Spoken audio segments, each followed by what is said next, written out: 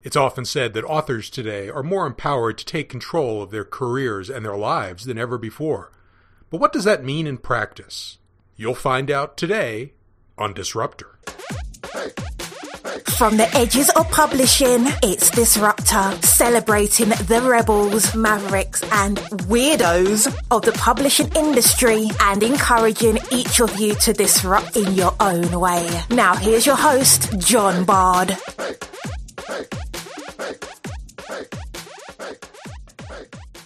Greetings, everybody. I'm John Bard. Welcome to Disruptor, episode 13, with authorpreneur Joanna Penn. I've been in the publishing world for close to 30 years, and I've seen a lot of things change, but maybe they haven't changed fast enough. And so I asked the question, are there disruptors out there? Are there people and companies that are really changing things in publishing, pushing us into the future, throwing out the old rule book and creating a new one all their own? I went in search of that, and I found them. And on each episode of Disruptor, you'll meet them. Welcome to the journey. It's time to disrupt.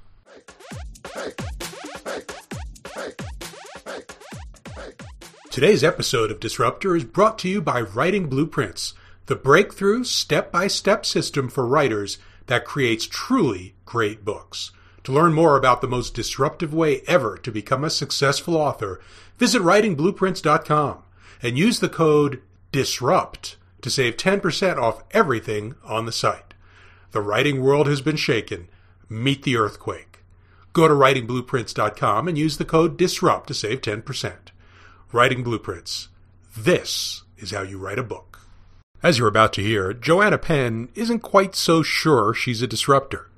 But what else would you call someone who quits a corporate job, becomes a best-selling author, starts a small press, becomes a social media and marketing expert, and acclaimed podcaster, and then, and here's the disruptive part, teaches other authors how to do the exact same thing?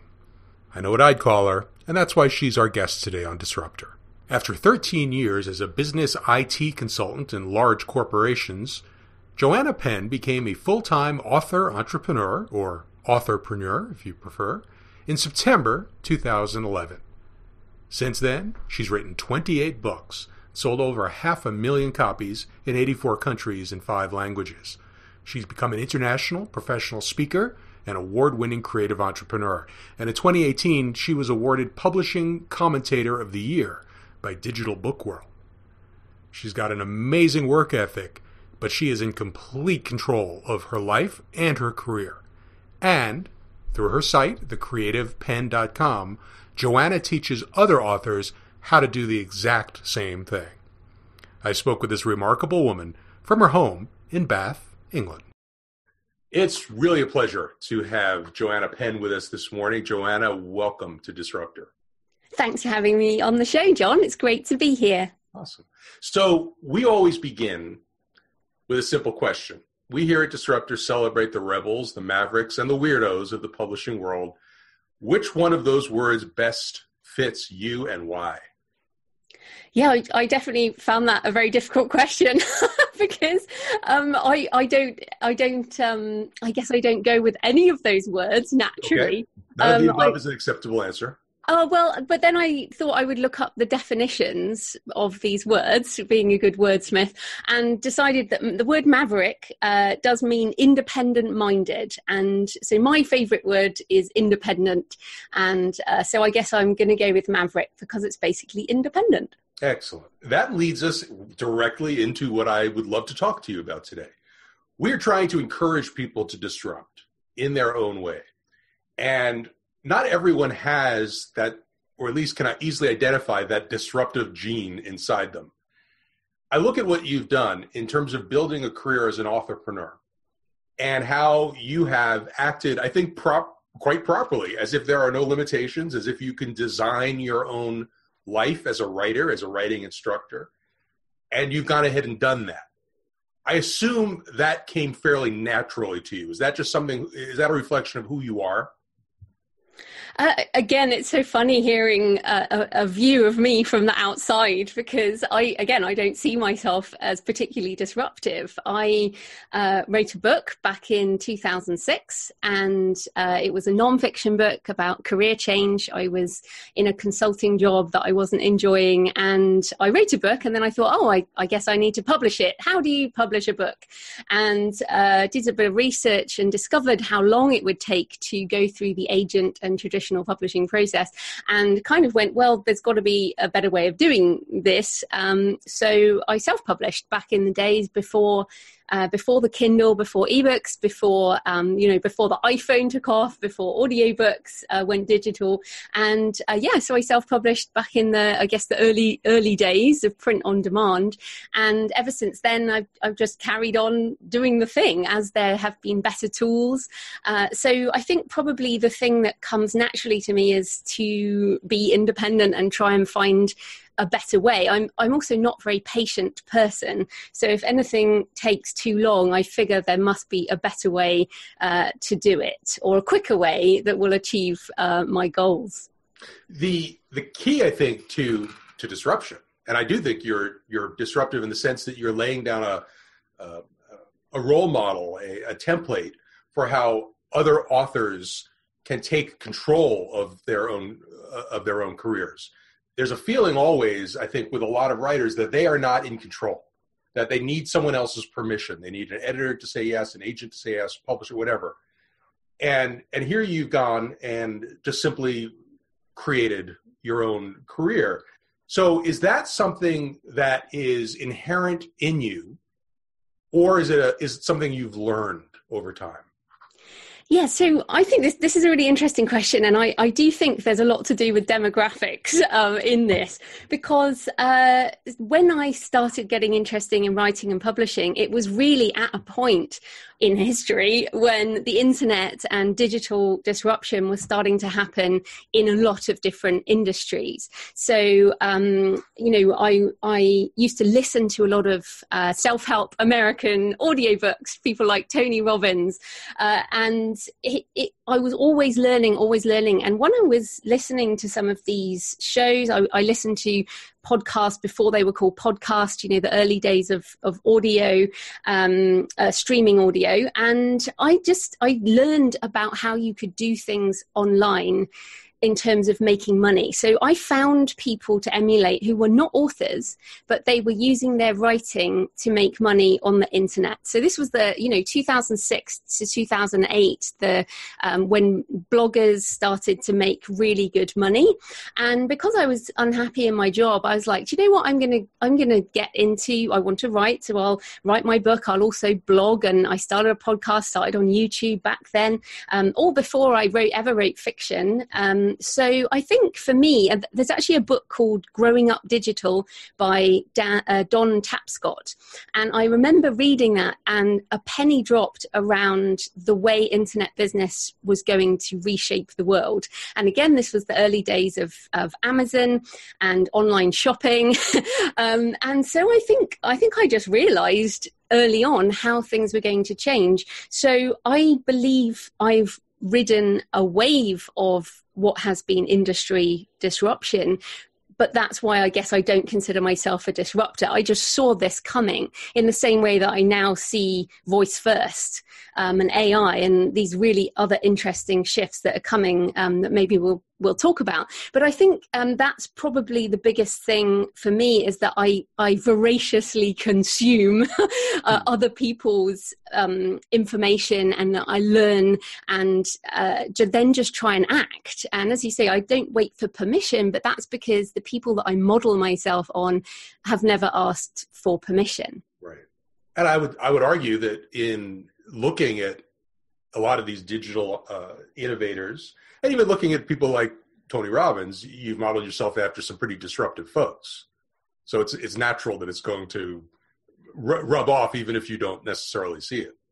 Yeah, and I think it's just been the last 10 years. I mean, have been an incredible time of change in the publishing industry, but also with the empowerment of creatives. So the music industry obviously went first, and a lot of creatives found that the big contracts with big music companies, music labels were not working out very well for them, and so indie music became a thing way before indie authors became a thing. Indie film the same way. So it's kind of a natural progression to me that indie authors would arise in the same way. And maybe it is a demographic thing because, we've been in this for 30 years. And a lot of the folks that have been with us since near the beginning are obviously of a certain demographic. And they had the image implanted in their head of what an author is. And in their minds, an author is somebody who sits in a lovely location, maybe a cabin somewhere, and writes out. Now they used to use typewriters, but now they use computers, and sends off their manuscripts to a magical place somewhere in New York City, and then, waits for the book royalties to come in while they work on their next project. And whether or not that ever actually was truly a reality for a particularly large number of authors, it's a reality for almost no authors now. So there is this sort of baggage from the past, I think, that maybe you didn't experience or you just didn't absorb, that holds people back. How do you talk somebody out of that? How do you tell somebody, look, you got to be your own savior when it comes to your writing career? Well, I think you have to be really honest with yourself about what you want. Like every author has to decide what they want.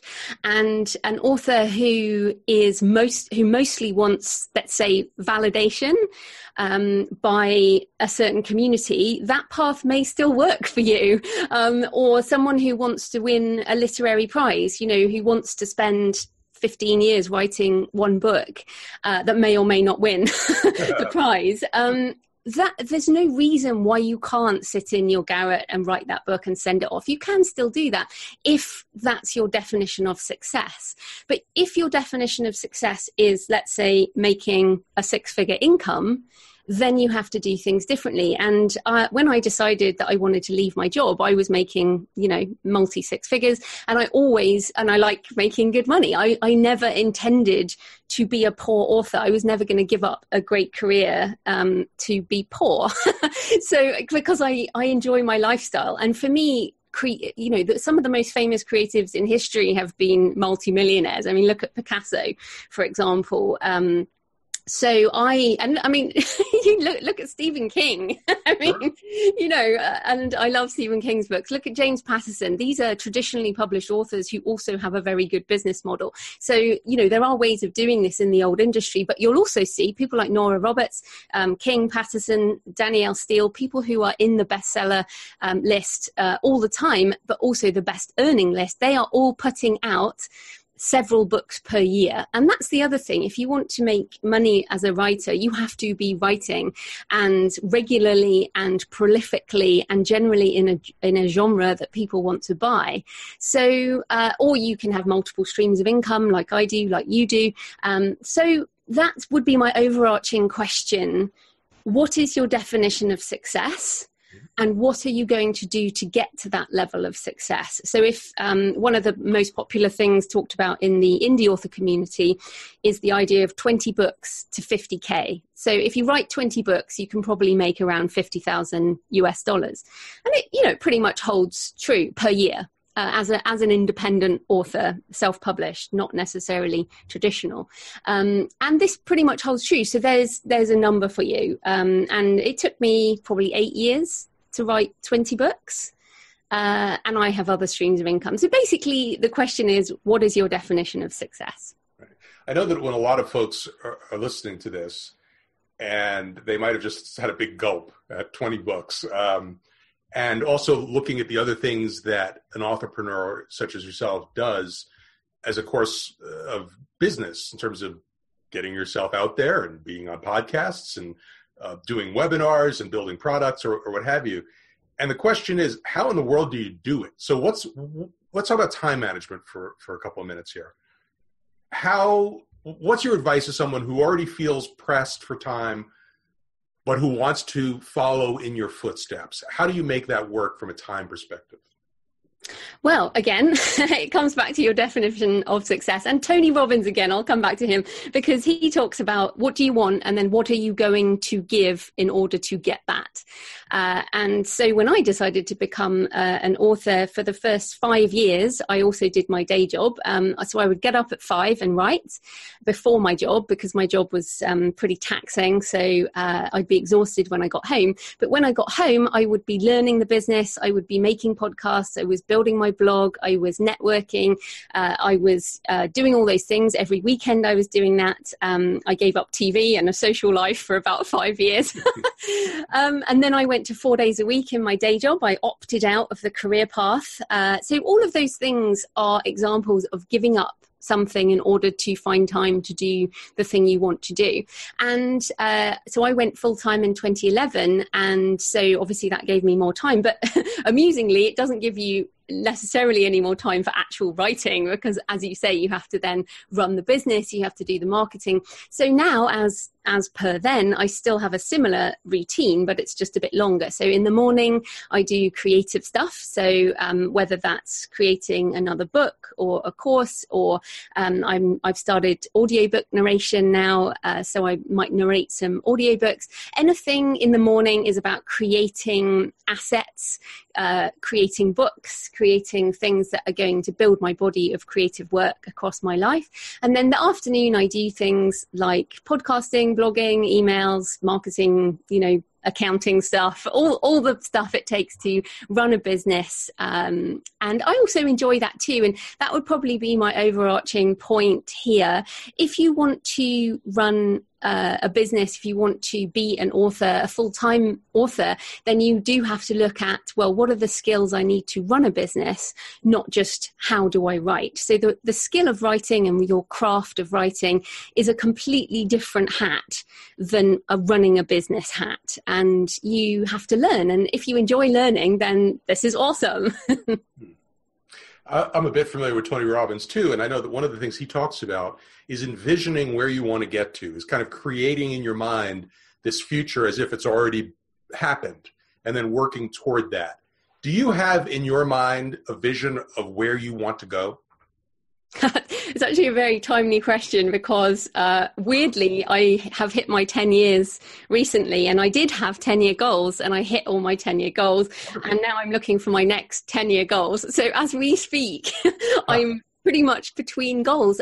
But the point is, it has taken me, I started 13 years ago, I started writing. So this is the other thing. You don't write, I've got 30 books out right now as we speak. It's taken me 13 years to get to where I am now. I make multi-six-figure income, and where I love my life. I'm creating all the things I want to create. So it's interesting now to think, well, what do I want next? Now, I don't want a publishing company, for example. I don't want to publish other authors. I love being a creative first.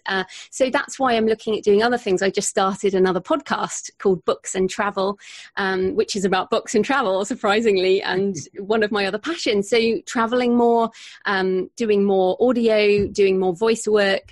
These are things that I want to do as well as writing more books. But for me, my goals are very much creative. Rather than like building a massive company or anything. I definitely don't want to do that. I'm a creative first. Yeah.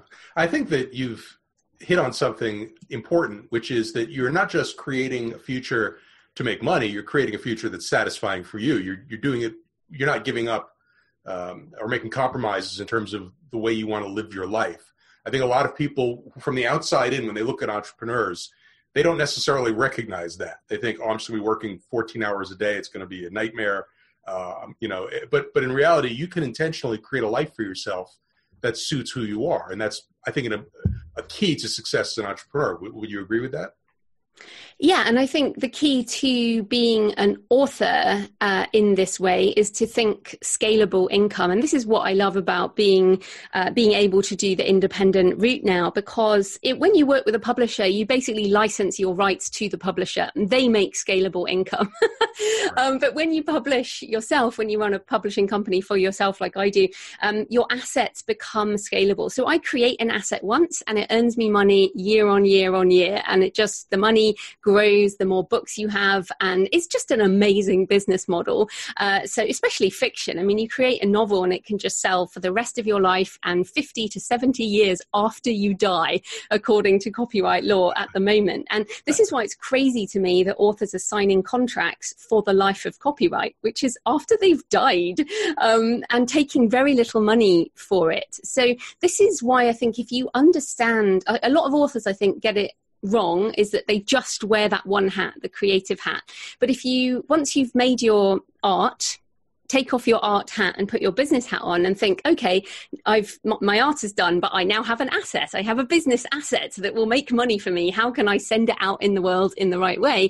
And it will make money for me all over the world. And send me cash in every month. And so that, to me, the idea of scalable, create once, sell forever, is the magical thing about intellectual property assets. It's funny that you don't view yourself as disruptive because, having been in this business so long, I could kind of, on one hand, the number of people who, and it's very refreshing, who are so upfront about saying, yes, I'm a business person. Yes, I want to make money. Yes, here's my goals for making money. But also at the same time, because I've seen your writing instruction, you are focused on good writing as well. It comes naturally to you. It is who you are.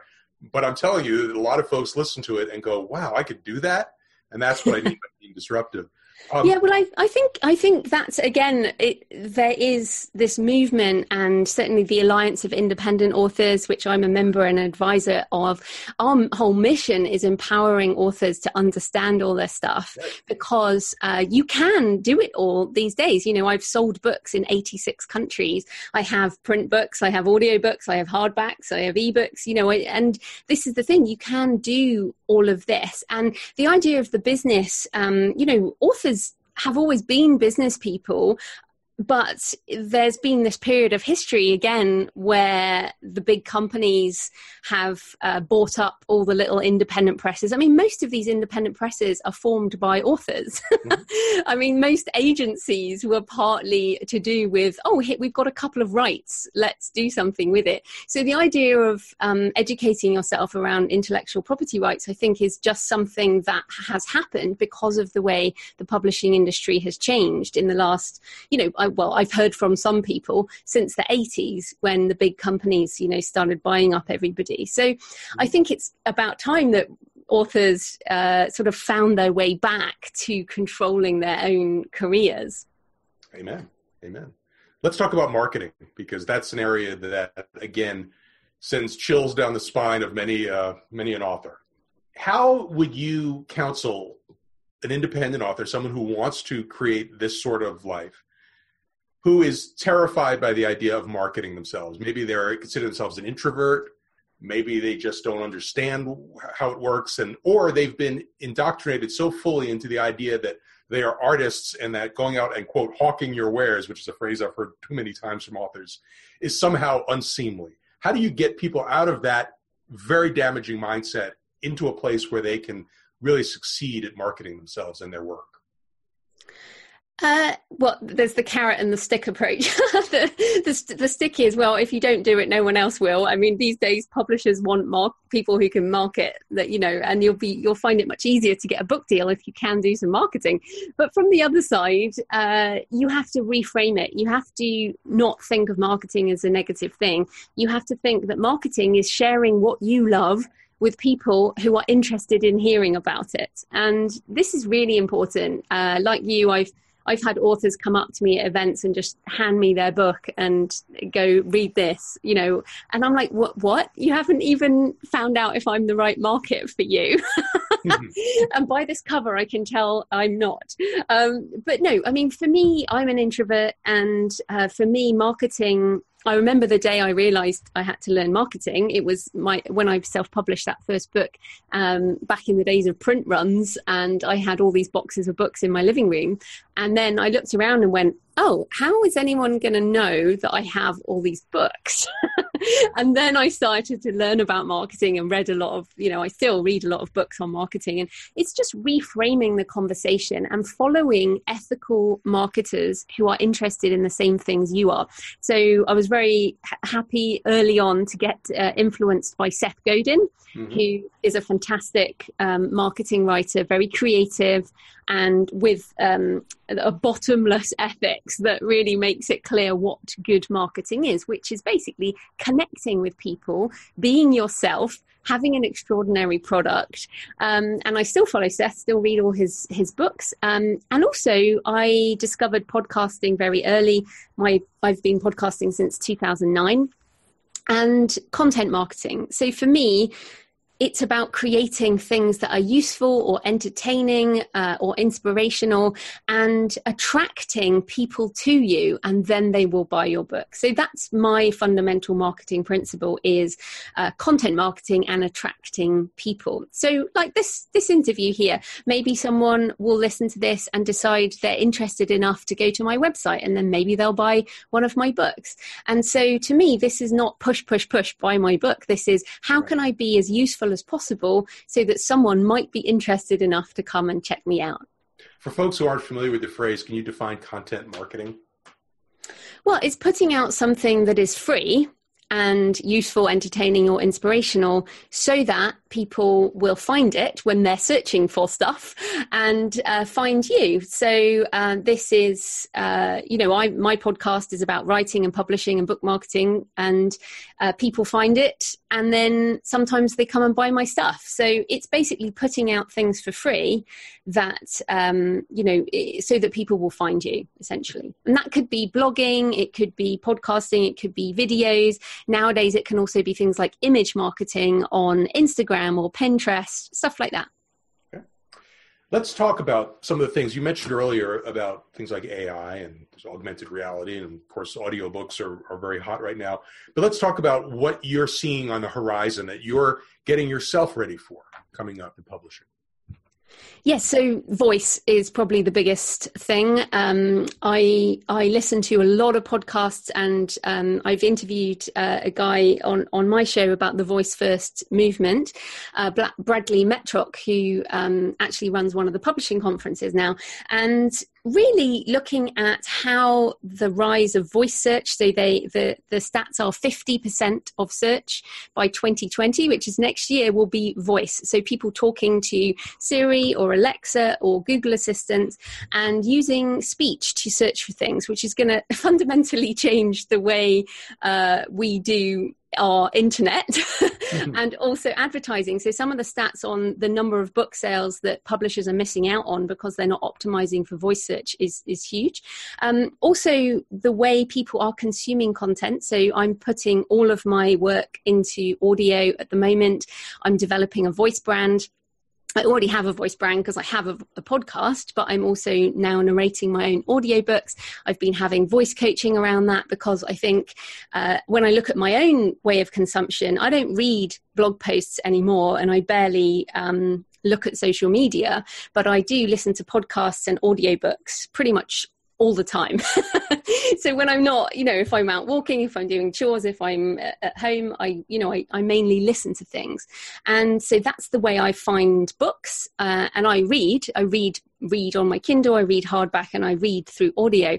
But this voice first movement is going to be huge. Also with 8.2 or whatever it is billion people coming online by 2025, this is going to double the size of the existing internet market. So my other thing is I'm making sure my books are in every market. So my books are available in 190 countries, and I'm using a lot of different partners for that.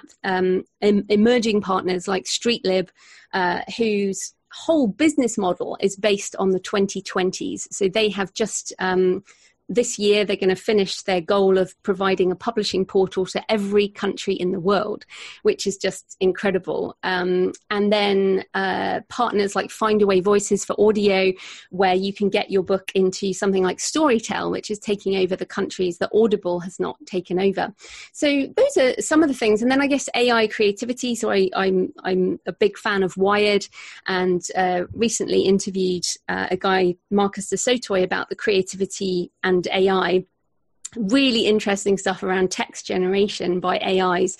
A lot better than it used to be, and quite surprisingly so. So I'm really looking at how can I use AI tools to boost my own creativity and to boost my business in the coming world, so I am not made obsolete. So I am really, as we say, looking at the next 10 years and trying to position myself for the next wave, because we are entering the next wave, absolutely. A lot of folks that might be listening are just thought, wow, how does she stay on top of all of that? And so I'll ask you the question, how do you stay on top of what's happening, what's coming next, who the people to follow are? Because you've already described for us a very busy day. So tell me how you actually manage to stay on top of what's coming next in publishing. Well, let's make it clear. Although this is my business as an individual person, I work with a lot of assistants. So I don't have any employees, but I have about 11 different freelancers who work with me. So I might record a podcast, but I don't edit it or master it or publish it. So just to make it clear, when you grow your business, you can get other people to help you do things. So that's one thing. And then in terms of staying on top of stuff, well, if you listen to my podcast, the Creative Penn podcast, I do pretty much every week I do a futurist segment at the beginning of my show. So if you want to know what's happening, then come along and listen to that. And occasionally I'll do full-on individual shows on that. Then in terms of keeping up to speed on things, I listen at 1.5 speed. That helps. And many people who listen to a lot of audio speed up the audio, so your brain can take things in a lot faster. I read and I listen. I probably read 2 to 3 hours a day. I'm one of those people the publishing industry loves. I buy 5 to 10 books a week and read an awful lot. And that's what I love. When I looked at what I wanted to do with my life, it is reading, writing, and traveling. So that's pretty much how I structure my life. You think I sound busy, but actually I have enough time to start another career as an audiobook narrator and stuff like that, because I guess I get things done. I mean, I time slot. So I run everything on Google Calendar and I time slot everything I need to do. And then the idea of deep work by Cal Newport, if I sit down to write, then I write. And I guess I don't allow myself any excuses. And then, but when I go for a walk, so I do live in a beautiful area in Bath in the UK, which is amazing. When I go for a walk, I'll listen to an audiobook. So a couple of audiobooks that have shaped me recently are AI Superpowers by Dr. Kai-Fu Lee, which will just blow your mind. And then I'm listening to another one called Talk to Me, which is about the rise of voice search by James someone, and also another one called The Future is Asian, which is about the switch towards Asia and in terms of population and technology, and just really trying to stay ahead of what's coming. And I think that would be my overarching statement for everybody is this is not a sprint. What I really dislike about the traditional publishing industry is the focus on that launch. The launch week, this is the most pervasive thing, is everything has to happen in launch. And if you don't hit the bestseller list in launch, then you're screwed. Whereas I have a 10, 20, 30, 40 year view on things, which is, I barely even notice when I publish a book now. It just goes into the long-term machine. And a lot of the thinking I do is about long-term thinking. So that's probably, that is what shapes my overarching business design, I guess, always thinking longer term. One of the things I love hearing when you were talking about that you're getting voice coaching, you're talking about all the books that you're buying, is that you continue to invest in yourself. And like you, our business is selling educational materials to people who want to become successful writers. And so we have always preached the idea that you've got to invest, you've got to keep, you got to be a perpetual student, and you need to invest in, and fix your weak spots and enhance your strong spots. Again, for people who are inclined not to do that, or inclined to say, look, I can't spend any money on this, I've got to just, do it. Convince them that they need to invest in themselves. Well, I think investing in yourself doesn't necessarily mean spend money. I mean, like we said, most of these podcasts I listen to are free. You can educate yourself on podcasts and free courses if you really want to. You can go to something like the Khan Academy. There are, millions of ways. I mean, I've got 10 years worth of publishing podcasts you can listen to for free.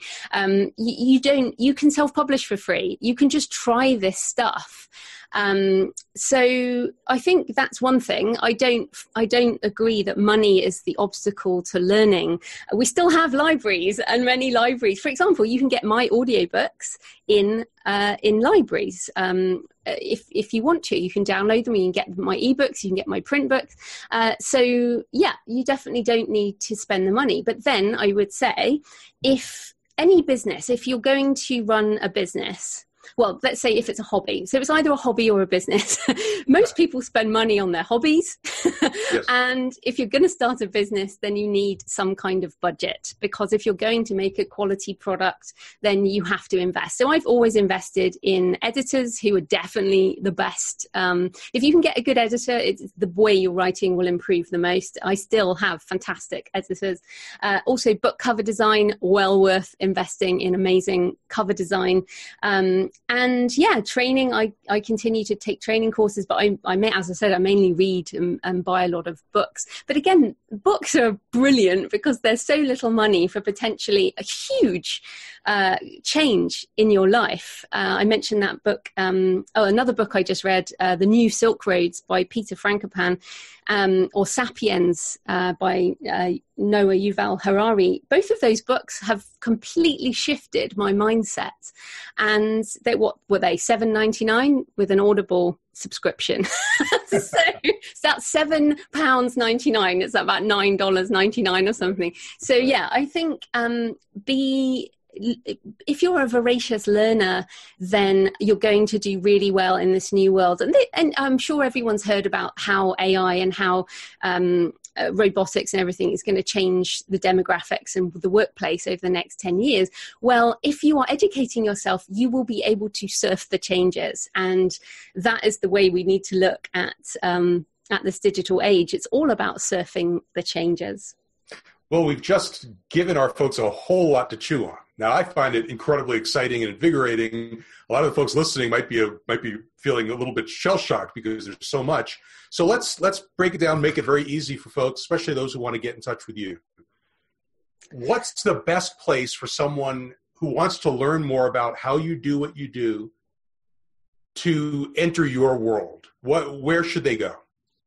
Well, come along to thecreativepenn.com, Penn with a double N, and you can get the free author blueprint, which goes through all of this type of stuff. You can also get free successful self-publishing, and you can get the podcast and thousands of blog posts and articles. And basically you can just, you find all that at thecreativepenn.com, or come along to my podcast, The Creative Penn Podcast. And my fiction is all under jfpenn.com or JFPenn on all the usual places. And I think I just should mention that we haven't really talked about it, but I am an author first, and I write thrillers and dark fantasy, and that really is my main focus. I really only got into this type of thing because I just shared what I learned along the way. So my business, my Creative Penn business, is just an upshot of what happened by sharing things. So there's another lesson for you. Also, if you have a quick question, the best place is Twitter at The Creative Penn. Wonderful. Let me end with the question I always like to ask at the end, which is, who's your favorite disruptor in history, alive or dead? Yeah, again, another difficult one. But I decided to go with Tim Berners-Lee, who is credited for the invention of the internet. And I definitely think that my career, my business would not be possible without the internet. So yeah, that would probably be mine. Yeah, I'll say amen to that as an internet business owner. Well, thank you so much. Like I said, it's been a tremendous amount to chew on. And I think it's wonderful that you don't consider yourself a disruptor, but the Disruptor officially deems you a disruptor. You now have it from the ultimate authority on the subject. Well, thanks so much for having me, John. That was great. Yeah, it was a pleasure to have you. And again, folks can find one more time your website address. thecreativepenn.com, Penn with a double N. Thank you so much, Joanna Penn. Today's episode of Disruptor was brought to you by Writing Blueprints, the breakthrough step-by-step system for writers that creates truly great books. To learn more about the most disruptive way ever to become a successful author, visit writingblueprints.com and use the code DISRUPT to save 10% off everything on the site. The writing world has been shaken. Meet the earthquake. Go to writingblueprints.com and use the code DISRUPT to save 10%. Writing Blueprints. This is how you write a book. For show notes and videos, go to disruptcast.online. And to start a disruption of your own, visit writingblueprints.com to discover the most innovative and coolest way ever to write a great book. We'll be back next week. Until then, go forth and disrupt.